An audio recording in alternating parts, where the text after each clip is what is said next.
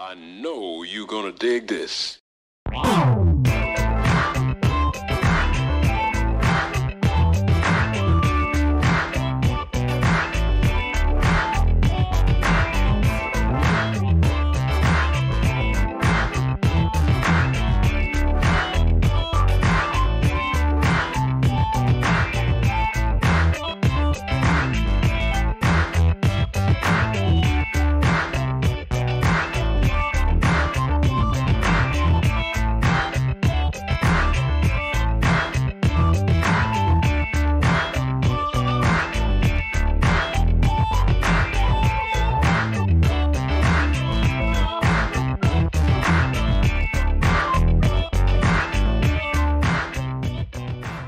Ladies and gents, October 2017, another edition of Funk Chronicles on the One with G. We have here another Dayton Jim. Sir, please give me your name and who you are in the funk industry. My name is Billy Jones, and I was a guitarist, vocalist with Heatwave. Was doing all that stuff.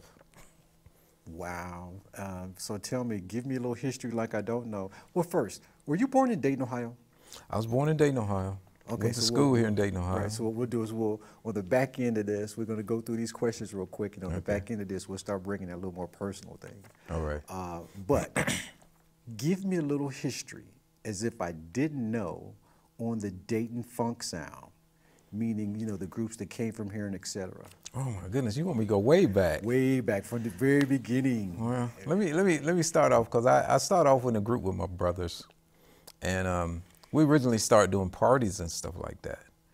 And I used to just hang around just to help them out, set up equipment and stuff. And that group was called the Playmakers. And let's see, it was my brother Doug, he was a drummer. My brother Pedro, he was a bass player. Had a cousin named Tony Baskin, and he was one of the singers and stuff in the group. Anyway, long story short, they used to do parties, and one day we did a party, and they set up a tip jar for us.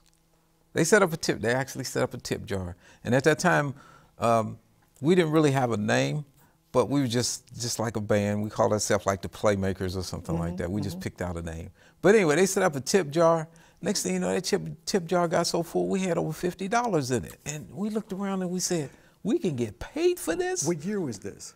Oh man, this was back in 19 and, do I have Early to say? 70s? No, you don't have to. Was it early 70s? Well, Yeah, it was early 70s. First off, folks, Early 70s. First off, we know you do not look your age. So let's just, Well, thank you. Folks that you don't know, Yeah. Again, he doesn't look his age. Oh, We're not don't going to say go there that. because obviously he doesn't want to talk about it. Oh, yeah. So we're going to say somewhere in the 70s, right? Early 70s, Okay. early 70s, early 70s. And then we found out we can get paid for it. And they were like, wow, we can get paid for this? So that's when we started doing it seriously. And then, you know, we went out and got some serious instruments, guitars and drums and stuff like that. And we took on from there. And then we formed a group that was called the Hawthorne Express. That was like locally. We did a lot of local gigs around here.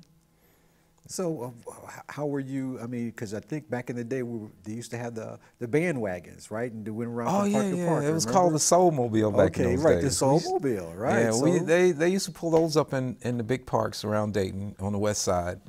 And we were involved in that. I forgot the guy's name. I think his name was Big John or something like that. And he would always want us to come and you know, play on those things. And we did all the parks. Of course. That was fun. It was, what, Lakeside, We didn't get paid, but it was just fun. But It was just fun, exposure, yeah. you know. It was fun because it basically was like a battle of the bands on a portable, you know, stage. Yeah, battle of the bands. And plus it helped the community come together too. So we was happy with that. Maybe we're trying to bring something like that back. What to think about that one. Yeah. So now tell me, you know, this funk sound, why do you think it's taken so long for us to celebrate our rich history in that, you know, we always say that Dayton, Ohio is the birthplace of funk. So why is it taking so long, or are we just passive about our rich funk history? I don't think it's so much that it's taken so long. It's always been there, but with all the media that you have now, you have social media, you have, you know, internet and all that's coming back. it's almost like full circle, but what it is that it's always been there. It's just that with the media now, you can see all the old videos, you can see all the old shows we used to do and stuff like that. That's kind of and you'd be surprised how many people will actually go back and dig up all those old records and put them on YouTube. That's me. That's me. And put them on YouTube, and they'll play them, and people are like, "Wow, that was some good stuff." Because I mean, everything that we did back then has been sampled today. Oh yeah, it's been sampled. It's just a done deal. Yeah, and we didn't have that technology back then, so you had to play. You had to play. Well, so I did have another question in mind, but now that we say that, did you learn how to play your instrument, or did you just pick it up by ear? I picked it up by ear. The way I really learned was that I watched my brothers, and every time they put an instrument down, I would pick it up and start playing. Like my brother played the drums, I would pick the drums up and start playing. And then when it was time for them to go back and do their thing, and then somebody would put a guitar down, I would pick it up and play it. Somebody would put a keyboard down, I would pick it up and play it. That's how I learned. Now, Jones, are we talking about you're another Dayton multi-instrumentalist? Well, I play a couple instruments. Play a couple. Yes. Again, folks, if you don't know, the Dayton folks like myself and this man here, we're very modest, but I'm gonna tell you guys right now, this man can play everything and play everything well. Okay, that's what I know. Oh, well, I tinker a little bit. Yeah, okay, tinker a little bit. You better be glad I didn't ask you to bring one of your accents so that we can show them. Oh, show my the folks goodness. what you do. Yeah, don't worry. I'm gonna interject some of your music trying to get me in this. dust the rust off now. Yeah, okay, yeah, whatever. Now, you just said something about social media. Do you use social media? I use it. I don't use it personally, but if I had product to get out there, that would be the best media to get that out there fast. Yes, because you can actually do things in your bedroom or wherever you do it at. Wherever. And just put it out there. And people will hear it, and if they like it, you start getting likes and hits and everything else. Yes, so once you put it up there, it's available to the world instantaneously. Instant. So, I mean, that's great. You run across these amazing musicians from around the world who are copying, what you guys created back in the day, because certain parts of the world are just now getting acclimated to the funk sound. Yeah, they are. So they're listening to the stuff that you guys did in the late 70s and early 80s, and they're doing their twist on it. Yeah. And, something that we attribute that we weren't able to do as a society in the United States of America is because we took the arts or the A out of STEAM. Yeah. And so we no longer have, musicians that learned how to play their instrument, from a instructional standpoint. Yeah, that's kind of bad too, because when I came up, there was arts. You could do drawing, not only drawing, but music as well. Yes. And they basically kind of phased all those programs out. Because of the money. They cut the budget and found that, when they did that, according to a study that the president, completed, when they took the A out of STEAM, and what it did was it lowered test scores across the board by an average of 17%. Wow. Okay. So that's the difference between a C and a B. Yeah, it is. And so now when you're talking about going to colleges, the reason that the world is able to compete and come to our schools and be accepted into schools is because they come with the grades. Yeah. And unfortunately, people thought that by taking music out, they would save money, but what it actually did was it actually hindered us as a society. Yeah. So now they're seeing that they've did it wrong, and so now they're trying to correct it, or we should never have allowed it, meaning mine and your generation. We should never have allowed that to take place. But that's another conversation for another day. We have Heatwave in the house. Oh gosh, Okay, so again, that sound was defining at the time, and it's still used today. We can name just about every artist has some kind of piece. In my opinion, of the top songs anyway, you can hear some of those riffs that you guys were creating back in the day. Yeah. But like the Wright brothers, people don't know that funk came from what we call the birthplace of funk, Dayton, Ohio. Yeah. Why do you think that is? I don't know. Some people think it's in the water. That's what Marshall Jones said. Some people think it's in the water. But I don't know. I just think it was the environment back then. It's just that there was so many groups that kind of originated from Dayton. And then once one group kind of rose up, everybody else said, look, if they can do it, they live just around the corner from me. Right. We can do it too. And that's Exactly. kind of the attitude that we took. And you know what we noticed too? You know, we got all those groups, Lakeside, Ohio Lakeside. Players, Zap, Yeah, Heatwave. What was so cool about them, or you guys, is that none of you sounded the same. Yeah. As soon as you hit, you knew what the name of the group was by the way you sounded. There was no confusion that you sounded like someone else. But a lot of other people thought there was a lot of camaraderie about us. But it wasn't. We used to go and watch each other's concerts. No, it wasn't no competition. Really? We used to go and watch each other's. We used to go and watch each other's concerts, and we would, I wouldn't say steal, but we would like borrow some things from what they would do, and then they would come and look at us, and they're like, I know where you got that from, okay. And then they see something we do, and then they go off and do the same thing. So okay, folks. But I tell you, it was a lot of groups. It was so many groups. So who'd you steal from? Man, I tell you, the list goes on and on and on. Yeah. As far as guitars, one of our favorite groups we used to like to nick things from was Lakeside. They were, oh my gosh, those guys were. Yeah, Stokes and the Boys. Yeah. They were just tight. The vocals was tight. The music was tight. And, yes, sir. I mean, the horn section. Yeah. I mean, we used to steal a lot of stuff from you guys. Okay, you heard it here first. Yeah, Lakeside, they were one of my favorites. Okay, so now, you know, we're building a museum here in the city of Dayton. Oh, are you? Specifically geared towards funk music. Oh, okay. You know, you got the Rock and Roll Hall of Fame, you've got the R&B Hall of Fame. We're going to create and are creating the Funk Hall of Fame. You know, the Funk Music Hall of Fame and Exhibition Center that we so lovingly call the FunkCenter. So because this is where it happened, this is where it originated, right? Where else should it be? Can it be anywhere else? I don't think it could be. We had, like they said, at one time, on the top 10 charts, 9 of the 10 songs in the top 10 charts were from groups from Dayton, Ohio.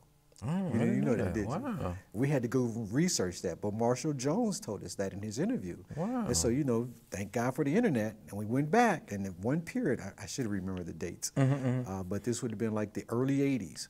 The top 10 songs, the top 9 of the top 10 songs were from groups from Dayton, Ohio. I never knew that. Zap, Lakeside, Heatwave, all of you guys had a song in the top 10 at one period of time. I didn't know that. That's interesting to know. I didn't know that. Yeah. Well, thanks for telling me that, man. Well, we're a city of innovation. I mean, you know, the cash register. That's true, yeah. Brakes, air conditioning. You know, the list goes on and on. Even the sticky stuff on the back of stamps was actually developed in Miamisburg.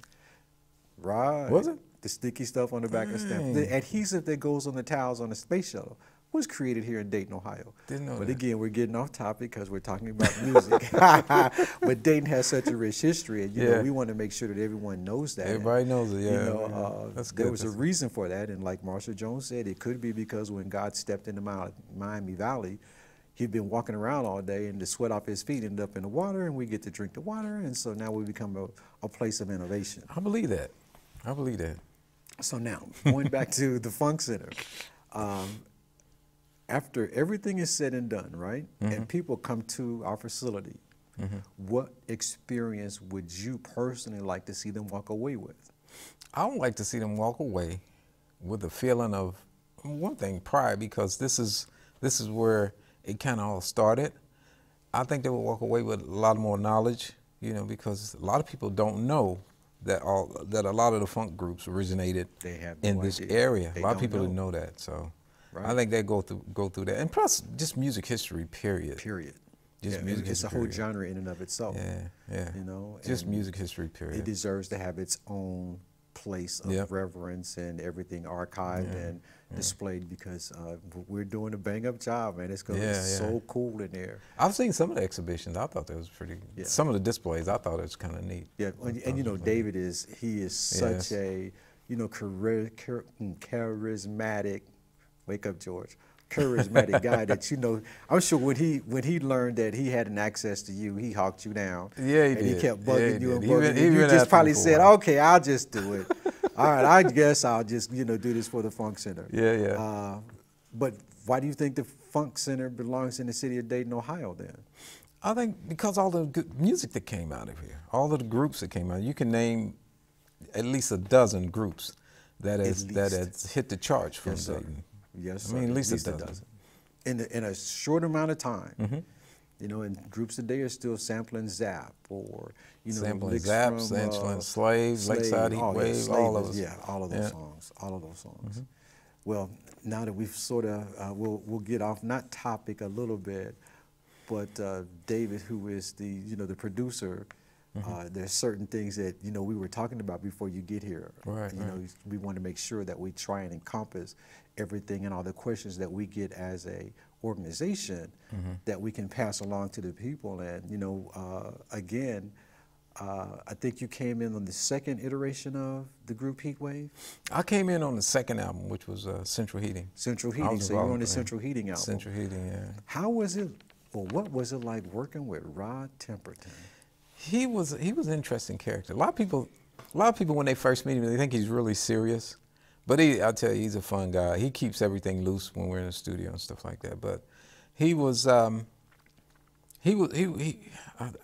don't know how to put this, because of the fact that a lot of people thought that he put down charts and all that stuff that he did, but he didn't do that. A lot of times when we would do an album or do a song or whatever, he come in, got this brilliant idea for a song, got this brilliant idea. He got all this going on. So he gave you and he said, okay, this, You had free reign, so you actually were helping him create the sound too. So he come in like, I got this brilliant idea for a song, and he come in and say, this part goes like this. And he would work with us one by one. The drum, he'll mouth out the drum beat. Wow. Or in the bass player, he said, I want this. Rob was an organist, he played keyboards.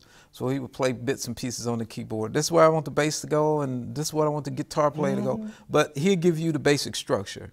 Now, us as individual musicians, we can say, that's nice, but it'll groove a little bit more if it did this. Wow. Or it'll sound better, That's so the drummer cool. would say it'll sound better if we play it this way. That is so cool. And that's where a lot of the stuff came together. And we would just rehearse it, and we would rehearse it, and we would rehearse it. Until it was, until it said, okay, let's go. It's time to take it to the studio. Yeah, because, one thing that we noticed about Rod's writing in that he wrote really beautiful and simple melodies and put these nice chord structures around them. And again, it was innovative. I mean, Heatwave is another innovative sound. Before Heatwave, there was no sound like that. Yeah, but what's interesting? He came from a rock background. Right. I mean, heavy duty hard rock background. Yeah. And then when he hooked up with Johnny, it was like when them two got together, it was like he really liked soul music, and he liked that, and he wanted to get into that. And then when we got with Heatwave, he just learned a whole different type of groove. And that's when he really started grooving. That's when he took off. I mean, you could hear it by the other artists that, he was writing for. Yeah. And, when David said that you were coming on the show, I, started thinking back. I always go through my mind memory and remember. And we were a kid. And you remember when they first built the boys club over on Danner in Germantown? Ooh. Gosh, yeah. Right. I mean, when that facility first went up. Yeah, that was nice. It was, wasn't it? I mean, it was the only place that we could go really and do everything that you can do in a boys club. We didn't have access to pools in my neighborhood because my school didn't have a pool. Right. Okay, and we didn't have no indoor basketball courts that we could go to, unless you snuck into the school after hours. That's another story. Yeah. But one of my earliest memories of that club was hearing Johnny and Keith in the bathroom doing their harmonies. Okay. And, one of the reasons they say I have these real funny chord structures, they say. But that was, I'd have to attribute it to that, in that the way they did their harmonies were like haunting, but beautiful at the same time. Yeah. And you know how the sound sounds in the bathroom. I mean, then they would go out there to the corner of Danner, Germantown, and continue singing when, once the facility closed down. But yeah, those are my earliest memories of Keith and Johnny. We have his wheelchair as as one of the displays? Exhibits. Yeah. Okay. It's right there in the Funk Center. Good. As a matter of fact, the Access Center gave it to us last year, as a matter of fact, put on display. So, and now that I see David has joined us. Billy, how you doing? Hey, I'm doing all right, Dave. Good seeing you. Good. One of the questions that I always want to know: how did you get involved with Heatwave? Did Johnny Weiler come and get you after Eric John left, or how did that happen? Wow, you take me way back. Yes, I did. The thing is, Johnny was in the military over in Germany, and every Christmas time he would come over to check our band out. And our band was Hawthorne Express at the time, and Keith was in the band, and he would come out and check us out, and he was like, "Man, I like the way you guys sound." He said, "I'm gonna come and I want you to join the band one of these days. And I said, well, man, I'm still in high school. I can't go. And every year he would come back. So he came back after I graduated from high school. He said, you ready to come play? I'm like, no, I'm getting ready to go to college. So he said, okay, no problem. So then one year he came back and he said he needed another singer. So that's when he got Keith. He came and got Keith. And I said, when Keith left, I was like, okay, all right, maybe something to this. He might be on to something. And then after I got out of college and, you know, was working and things like that, he came back and asked me one more. He said, this going to be my last time asking you.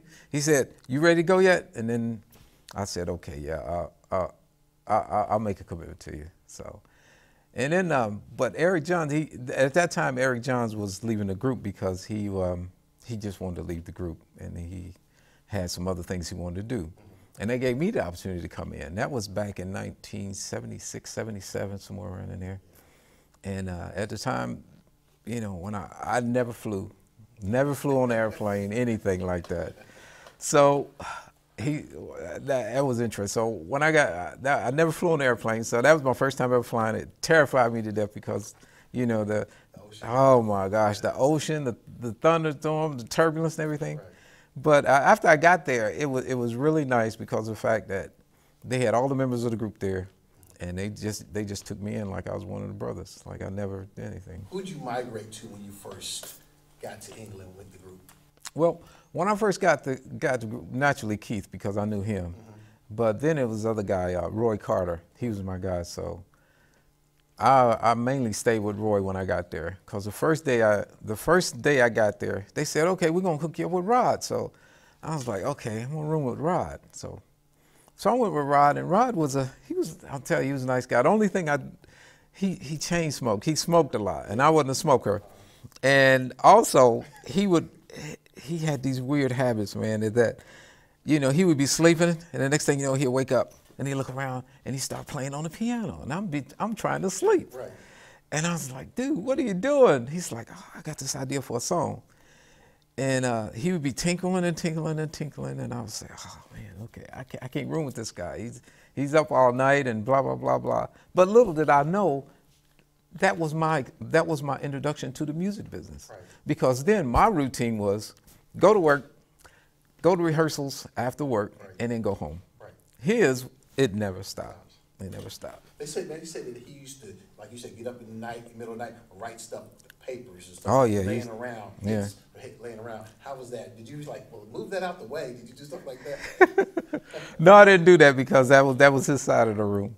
But he would just get ideas and he would just write stuff down and he'd write stuff down. And in those days, there wasn't any tape recorder and did anything recorded. He would write a lot of stuff down just so he could remember. The one thing I liked about Heatwave, y'all was a stepping group. Yeah.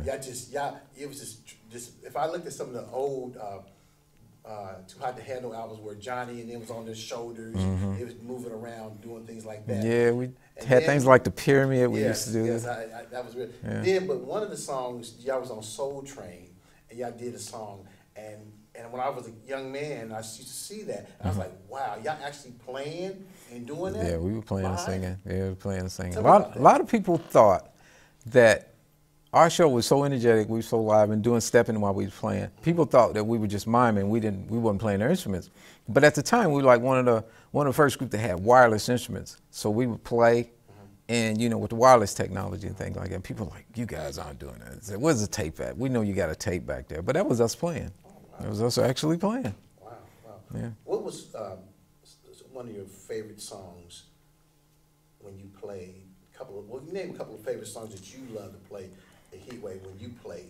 I think the ones I played was like that got the biggest reaction, like Always Forever. I love to play that and just hear the fan reaction. Boogie Nights was another one, Groove Line, and Eyeballing and Gangsta the Groove, stuff like that.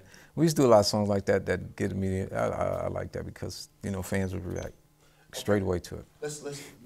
Now, a lot of people don't know this, that Rod had so many songs to give to Heatwave first before they gave anybody else. Tell us about that. Well, when he wrote a song, we had first dibs on all of them. Okay. First dibs on it. And he would bring a song and he would say, okay, look, I got a song, an idea, and he would rehearse it with us. And we would play it, and then we recorded it in the studio, and we would go over and say, well, we like this one, we don't like this one. Well, there was a lot of songs that we liked, and Johnny had the last word on it. Johnny had the last word on it. Yeah, some people said after he got in the wheelchair, he couldn't breathe and sing like this. Yeah, He yeah. had to do the more simpler songs. Yeah, he did. He had to, well, not necessarily, but he was still able to do the songs that he was done. It's just that he wasn't, he couldn't put out the power like he used to, you know. Yeah. But a lot of those songs that we had recorded and did, it turned out to be big hits for other people. Yes, Yeah. I see. Big hits for other people. Wow. Now, see, and it was so interesting. I sit in the studio with Rod, whereas the stuff that he gave to other people, it sounded like Heatwave played that. So that's actually you playing that, and he just took the tracks over there to them? Pretty much. He just had an idea for a song, but and when he took it over to him, I don't know if he played the same demo tracks that we did, but when he presented it to him, he presented the same way he would present it to us. Because I can see Off the Wall, that sounds just like Heatwave, Johnny. That was one that we did. Rock With You, I know that was Heatwave. That was another one that we didn't do. So, and then you had a lot of stuff from Rufus. You had some of the Brothers Johnson, Light Up the Night. You know, Light Up the Night. You know, that's those stuff that he. But what was so amazing about a couple of those songs was that some of the licks that we played, like the bass licks, the drum licks, guitar licks, keyboard licks that the group played, they played the same way on those tracks. Because I was telling someone that was good. That's Heatwave. And, you know, because if you see, like Michael, the same harmony that Johnny sung on the backgrounds, that Michael Jackson did it. You know that all the songs that you hear, and I was like, wow, that's Heatwave. Yeah, because most of that arrangement, most of that sound came from Rod writing, Johnny singing, and when they arranged stuff, and that's where most of that sound came from. Now, one of the songs I used to love, we'll go back to the Central Heating album. Keith did a song, "Send for the Sunshine." I thought that was Send Out for Sunshine. Yeah. Oh gosh, now I talked to Johnny us way back. I talked to Johnny about that. And Johnny said, Rod and him said that was one of Keith's best songs that he sung. Yeah. And that just opened up. He just sung that song. Yeah, he sung it. It was like one of those songs where I think he just felt it that day. He just felt it, and he gave a pretty good vocal on that one. Now, do you ever see the group out now? Go out, I haven't seen the group out in a while. Step on stage and said, "Hey, you know." No, I haven't done that in a long time. I think last time I did a show with Heatwave was probably about 10 years ago. Oh wow! Every once in a while I'll go out. If they ask me to come out and do some things, then I'll go out. What's your axe of choice, real quick? What's your axe of choice? What guitar do you like playing on the best? My guitar? Oh, Yeah. I have a Telecaster that I play. Okay, figures. It's a Telecaster that I play, and I like playing that one. I That's just my thought favorite something, David. to Yeah. play. Now you know that we're building a museum. Yeah. And we're asking for memorabilia, to donate for memorabilia from Heatwave. Now I know you have millions of stuff that you want to keep, and millions of stuff you'd like to give away. But you know we have a lot of stuff in Heatwave. Yeah. We want to make sure that everyone in the group is recognized. That's important because that's our goal and mission, is to educate the public's knowledge in the history of funk music. And so you're sitting here in Dayton, Ohio, in the studio with us, and this is big to us. Like that. So what's going on with you now? Are you doing any projects and stuff? I haven't been doing any projects on the professional level, but just a lot of local level stuff. I've just been doing the writing and producing on my own, doing some stuff like that. I hear your son, Adrian, Yeah. is an amazing musician. There he is. Tell him. He's pretty good. He kind of studied Michael Jackson and a lot of that stuff Yeah, like he was that, doing and Michael Usher and all that Jackson, stuff. yes. Oh my gosh, he can do all that stuff. But he's been singing. He's been doing some production work. He's living he's in Florida now. Right. He relocated from Dayton to Florida, and he's been doing pretty good there. He's working with different bands. He was like a young James Brown. And Oh yeah, he could do it all. He could do it all. He could do it all. He would do Prince. He would do Jackie Wilson. Yes. He would do Michael Jackson. He would just do everything. He would just do it all. A couple of more questions, and I'll turn it back over to G. Now, again, like Mario am I saying that right? Monteze. Yes, thank Mario you. Monteze. And some of the rest of the guys, do you still kind of communicate with them? Or I know you talked to Roy. And, Yeah. And Bilbo was one of my. I'm a drummer too. And Bilbo, how's the rest of these guys are doing now? Well, I'll talk most of the guys first. I'll talk to Bilbo. Bilbo's probably one I talk to a lot because we kind of keep in communication.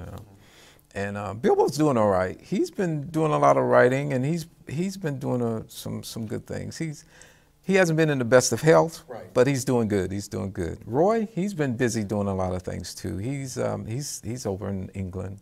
He's still there. And another guy I talk to a lot is Derek Bramble. I don't know if you remember him. He's a bass player. Yeah. Okay. He's in LA and he's been doing a lot of good things too. Now, what about your keyboard? Is Dukes? You still keep in touch with him? Oh, I haven't heard from Duke in years, and nobody can find him. But if anybody know what Calvin Duke is, let us know, because we've been trying to catch up with him. And you heard it first. You heard it first. We've been looking for Duke. Where are you, Duke? Duke, if you're watching this, you're about to be found. Yeah, you know, our reach is wide. Because we've been looking for him. He kind of just, we never heard from him. Wow. Yeah. It's amazing, stuff like that. I'm going to turn it back over to George. Okay. And everything. Yeah, well, yeah, we got, because of time, Thanks, you know, sir. we could do this all day. Yeah, yeah. You know, coffee, tea, whatever your choice of libation is.